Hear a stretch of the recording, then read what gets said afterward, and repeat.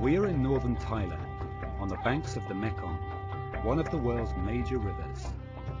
This mighty river originates in the Tibetan highlands and flows through China, Myanmar, Thailand, Laos, Cambodia and Vietnam.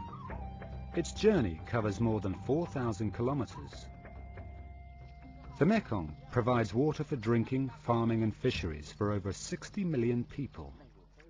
Along the way, it also helps generate a lot of electricity. But these multiple uses have degraded the river environment in many places. Tensions and conflicts have arisen from damming upstream, overdrawing of water and river pollution. There's also a greater threat. The Mekong may just not have enough water for everyone anymore. Rice farmers in northern Thailand already realize this as they cope with acute water shortages. More than half of all rice grown in Thailand comes from these paddy fields. That needs a lot of water. You have to understand the traditional rice cultivation in Thailand, which is generally high water intensive. But the amount of water they put in for cultivation of rice is not necessarily required. It's a lot of water. But if we save that part of it, we can use that amount of water to grow additional rice, or maybe 2 or 3 rice crops per year. The challenge is to grow more rice with less water. Here in the northeastern province of Roy Et, researchers are working with farmers to achieve just that. They are trying to improve rice yields while applying water sparingly at specific stages of the rice plant's growth cycle. It's a new method called System of Rice Intensification, or SRI. This research is carried out by the Asian Institute of Technology and Thai Education Foundation. It's a small grant project under the CGIAR Challenge Program on Water and Food.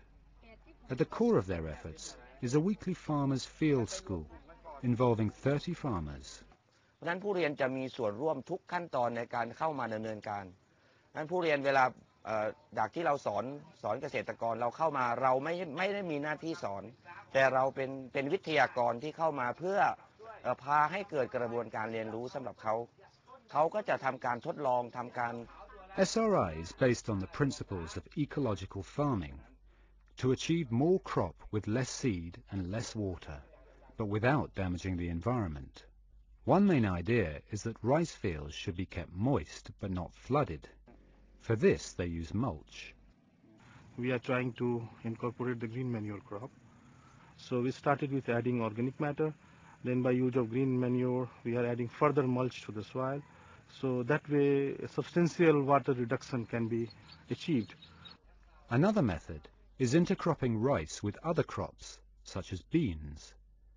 This provides green manure, reducing the need for chemical fertilizers. But the biggest change came in how rice is planted. This system calls for transplanting rice plants when they are just 12 days old.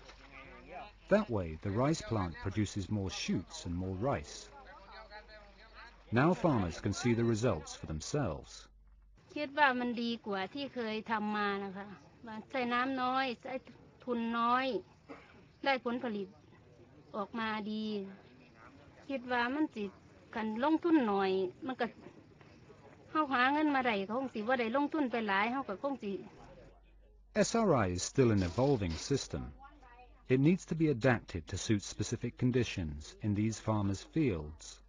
At the end, we would like to see that farmers are convinced with the benefits of this new technique, and they will continue to use this technique in years to come and help grow more food for the province, for the Thailand, and for the growing population in the world also.